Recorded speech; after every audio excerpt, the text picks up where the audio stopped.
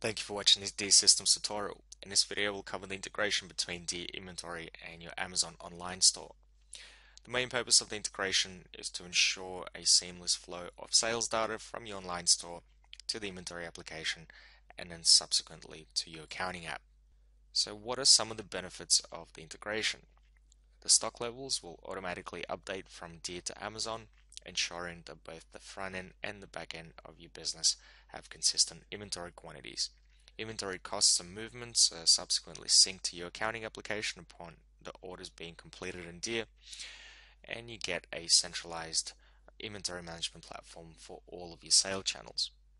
So what is some of the data that's exchanged? Sale orders are imported from Amazon. Products can also be imported from Amazon, and quantities are uploaded to Amazon. Customer contacts and payments are also imported from Amazon. So once the integration has been established, Deer will download products from Amazon. Each sale from Amazon will first go into pending sales in Deer and will have stock allocated. Depending on whether you choose to consolidate your orders or have them come through individually, the orders are then processed into actual sale tasks or actual sale orders within Deer. Stock level changes are then pushed out from Deer to Amazon and to other sale channels potentially. This is an optional setting. Payments are also automatically allocated against sale orders if they're recorded in Amazon. So what is not currently supported? Deer cannot publish products in Amazon given the current integration levels. Refunds and returns are not supported, and initial load of products from Amazon does not import stock quantities. Let's take a look at how to actually connect the two systems. The integration page header will contain the details of the data which is exchanged between Deer and Amazon, and also provides you with some limitations about the current integration levels. You can read instructions on how to allow access to the Amazon seller account, and you can also read the full information sheet about all the integrational settings. To add the store, you will need to navigate to the Add New Shop tab, which also provides you with the step-by-step instructions on how to connect to the store.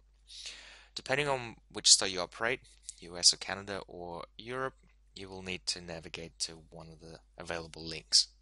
The link will redirect you to the Amazon Seller Central, where you will need to log into your account. Once you've entered your credentials, you will need to sign in and then select I want to use an application to access my Amazon Seller account. You'll then need to enter in an application name, which in this case will be Deer Inventory, and you will then need to copy paste the application's developer account number. You can get that from the Amazon integration page in Deer Inventory. So for US and Canada, you will need to use the top and also the bottom one for Europe. Once you've entered these details, you'll need to click Next, accept the terms and conditions, and click Next again. Once the access has been granted for Deer, you will need to copy your seller ID and paste it into the seller ID field in Deer. You'll need to select a marketplace and also copy paste the authentication token. Once this has been done, you will need to connect to Amazon. At this point, you will be redirected back to Deer, and you will need to continue the setup of the store in the Setup tab. You're provided with a checklist which needs to be completed before the integration will work properly, and that setup begins with parameters for processing sales on Amazon. So you have the option to select when the order is captured in Amazon, when it's paid, unshipped, or shipped. This will determine the orders or types of orders which will be automatically imported from Amazon into Deer. You have the ability to consolidate orders into a single order for the day. You can select daily consolidation or no consolidation. When daily consolidation is selected, you will also need to pick a time for the orders to be consolidated into a single order for the day, and you will also need to select a customer. Now, a customer needs to be selected whether consolidation method is selected or not, as it is a required part of the setup. Here you can select a generic customer, and if that generic customer does not exist, you can create a new customer. Once a customer has been selected, you're required to enter your store time zone to ensure correct processing of orders, which you will need to select from the drop-down. The price tier option allows you to map a price tier from the Amazon product to a Deer inventory price tier when product download from Amazon occurs. You also have the ability to link Amazon store to a particular location in Deer. This location will then dictate the inventory quantities to the Amazon store, and also whenever sales are made in Amazon, inventory will be deducted from that particular location. You have the ability to then automate the fulfillment process in Deer for the Amazon orders.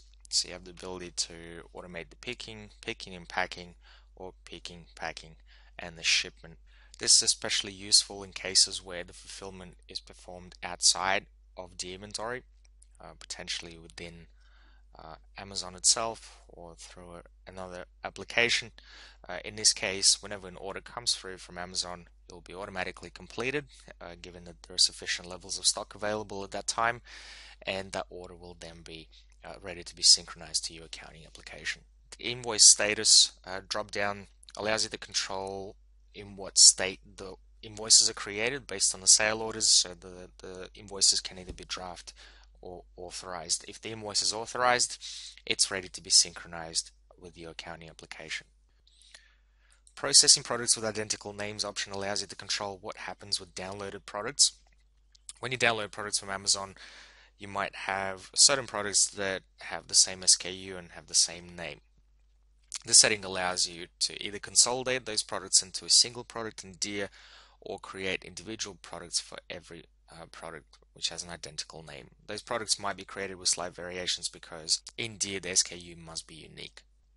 You also have the ability to update stock levels in Amazon. Please ensure that you have entered all the correct quantities for inventory into Deer before turning on this option, as it will override any existing quantities in Amazon. Once you've entered all the relevant information, you can save the changes. Once a particular section has been completed, it's marked with a tick, meaning that it has been set up correctly. Next, you have the ability to link Amazon into your tax rules. Please keep in mind that Amazon will always perform all the tax calculations, and Deer will import these and apply a relevant tax rule to the tax which has been calculated. This section allows you to map the tax rules from Amazon to tax rules in the inventory, so they can appear correctly on the invoices and are then subsequently synchronized correctly to your accounting application. You also have the ability to link Amazon payment methods to payment accounts in Deer. So you will first need to create an account in the accounting application that you plan to use, synchronize that account to Deer, and then have the ability to map that account to payment methods in Amazon. You need to make sure that the account being selected here has the ability to receive payments, otherwise this setting will not work. And last but not least, you have the ability to disconnect from the Amazon store. Please keep in mind that disconnecting from the Amazon store will wipe all the settings, all the catalogs, pending orders, and logs that are associated with this particular shop. Once the setup has been completed, you can navigate to catalog. And within catalog, you can see the current products that are either listed or not listed on Amazon. So you can see the product name, the category, price, available quantity, and also status, whether it's listed or not. You can load products from Amazon using the load products option. Once the load completes, you're notified of the number of products which were loaded from Amazon, and you can then view those products in the list. You can also control stock level syncing to Amazon for specific products. So you can open up a particular product and select do not sync stock level, which will override the main setting in the setup page. Whenever a sale is created in Amazon, it is first placed into pending orders with stock allocated immediately. Deer checks every hour whether there are any outstanding pending orders, and then imports those orders into the section in which they sit for an hour, depending on whether they're consolidated or not consolidated, and then processed into actual sale orders. In order to load historical orders, you can use the load orders button and specify a date to which you would like to go back and bring in the historical orders from Amazon. Once the orders have been imported, you are provided with a number of sales that were found, number of new sales that were saved, and sales which are skipped due to incorrect status. The pending orders can then be processed manually without having to wait for the system to process them by clicking the process button. Once the pending orders are processed, you can view the orders in the log tab, and you can actually access individual orders from the screen. The orders will also be available in the sale module and can be viewed under orders, view all screen. To access individual orders, you can simply follow the relevant task link. The sale order will be authorized, and depending on the setup settings, the pick, pack, and the ship will be in draft mode, and the invoice will also appear in draft. You can still make changes to the invoice if necessary. You can also perform undo, which will return the order to draft state and allow you to make changes to the original order as well. If for any particular reason you would like to recreate this order from Amazon, you have an ability to void the actual order. This will delete all transactional data associated with the order. However, the order will remain in the system for reconciliation purposes. You can then return to the Amazon log tab within Deer and delete the particular log entry. Deleting the log entry will ensure that this order can be reloaded again. The log is actually there to help prevent any duplicate orders from being created in the system.